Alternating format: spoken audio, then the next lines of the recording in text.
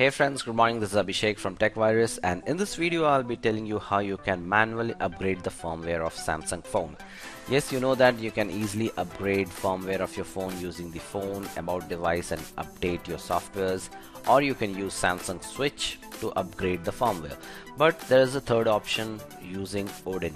So why do we use Odin? We use Odin if phone is corrupted, it's not getting upgraded using the default things like Samsung Switch or the software updater in the phone itself. So now in this video you can see that I have Samsung Galaxy Note 5 and this is running on Android 5.1.1 Lollipop edition, and you already know that we have Android 6.0 version available for Samsung devices already like 6 months before.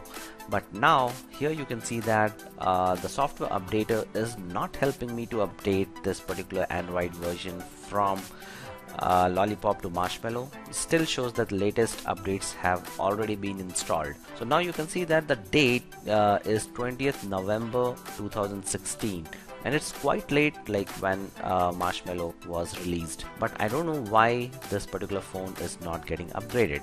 So in these situations you need to use Odin. It's a third-party software, but it's quite reliable. I've been using Odin from past 2-3 years and I have not faced any challenges with this particular software. Now let me show you how you can download the latest firmware for Samsung mobile phones and Odin software to upgrade your firmware. Just go to Google and search for Samsung firmware. You'll get the first website which says as firmware Sam Mobile. Click on this particular link and you will see this site. First thing you need to do is you need to create an account and log in. Once you have created your account and once you're logged in, just go to the My Model number and type in your phone detail. In this case it is Samsung Galaxy Note 5, and here you can see that there are two models and my model is SM920G as I have shown in the about device. If you don't know which is your model, go to settings, about device, and you will find the model number. Now the next thing is, once you search this particular mobile phone, it will give you the list of all the firmwares which is available for different countries. So you need to select the country which you are staying in. So for me, like I'm staying in India, for me I have to select the Indian firmware. So here is the India firmware which is updated on 1st of November and version is 6.0.1. So I'll just click anywhere on that particular row and I'll get regular download and fast download. So I just verify the details and click on regular download. So if you're logged in, you will be getting this particular page. If you're not logged in, you will get another page where you need to sign up and then you can download this particular firmware. Just to note that you will get these kind of advertisement and you have to wait for 30 seconds before you can download. So be patient, do not cancel this, you will get download link. Once you click on download, you can see that download will start, but the speed will be quite slow and it will take some 2 hours to download. If you have premium account, you can download it quickly. So now you can see that I have already downloaded this particular firmware in my system, and this is the zip file. First thing you need to do is unzip this particular file. So you can use WinRAR, you can use WinZip, and once you extract this, this will create another folder and you need to get into this particular folder and check if you have got the file. Yes, if you see this .md5 file and size is approximately 4.1 GB, that means like the download is successful and there is no issues with the file. Now just to make things simpler, I'll keep this particular file on my desktop so that when I run Odin, it will be easy for me to find. You can keep this file at the default location also, because we just need to browse and select this file. Now the next thing is to download the Odin software. So you will get the Odin software at the same page where you have downloaded the firmware. So here you see that Sam Mobile where you downloaded the firmware.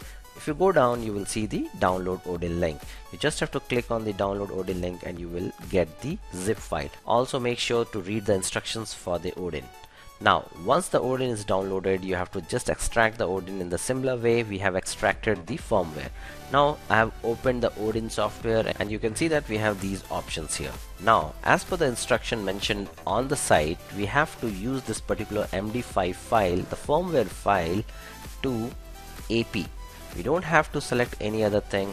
We just have to select AP and then browse for that particular file, and it will take some time and it will load into the Odin software.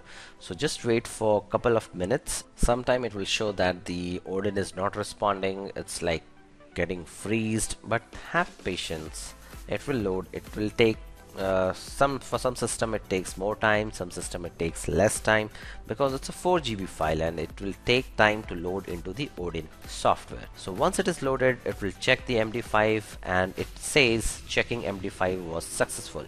Now the next step is to connect your mobile phone to your laptop or desktop using the data cable. Alright, now we have the data cable and the mobile phone ready for the firmware upgrade. The first thing what you need to do here is we have to turn the phone off and then put the phone into the download mode. So I'll tell you shortly like how you can put the phone in the download mode. So once the phone is off, you have to do some key combination. This works with most of the Samsung phones. Just hold the volume down button and the power button and the home button. All three buttons should be pressed at the same time. Then wait for some seconds. You will see this particular warning sign coming up on your phone. So leave all the buttons, and then here you can see that volume up will continue and volume down will restart the phone.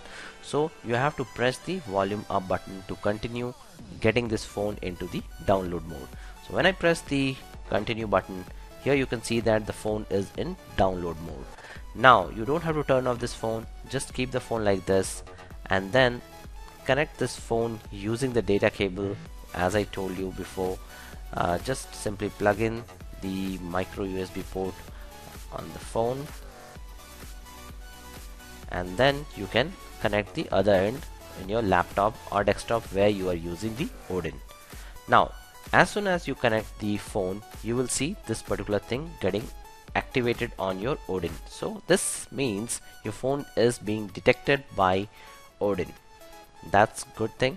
Once it is detected, just click on start and the system will start installing the firmware and the progress bar on the top will start increasing.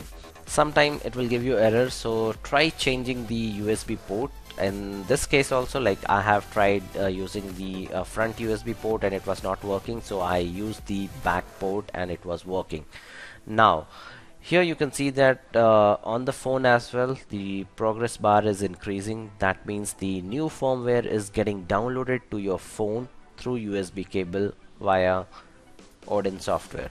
So you need to be patient. It will take 10 to 15 minutes to completely install this particular operation. So once this thing is done, the Odin will show as pass and green color icon will be highlighted. Now you have to just click on exit button and you can close the Odin button, and as well as you can remove the USB cable from your phone. Now here you can see that Android is upgrading and the optimization of app is happening. So I have not removed the cable, but you can remove it. I have tried once more, and you don't have to keep the cable plugged in as soon as the Odin says pass and the green icon is highlighted on Odin software. So here you can see that Android is upgrading and starting the apps. It will take some time, and once it is done you will see your old screen but with the new Android operating system. Just to add, like the fingerprint will ask you to reconfirm the password or the PIN number what you have set before. Because of some security purposes, Samsung has added this functionality, like once you reset the phone or you upgrade the firmware, you need to reconfirm the password, and once you reconfirm the password everything will be quite fine. Now here you can see that the phone looks gorgeous, all the apps are still there, everything is in the same place, so you don't have to worry about the data loss or application loss, or any other settings will not go away when you are using Odin to upgrade your software. Now let me quickly show you which version we are now at, and here you can see that we are at version 6.0.1. That means we have successfully upgraded from Lollipop to Marshmallow. So this was my video guys to upgrade the Samsung firmware manually using Odin. So guys, I hope you liked my video. If you like, do subscribe to my channel and give a thumbs up to my video, and if you have any other question or query regarding this video, please mention in the comments below. I'll definitely get back to you and help you to upgrade your firmware. So thank you very much again for watching this video. Have a nice day. Bye bye.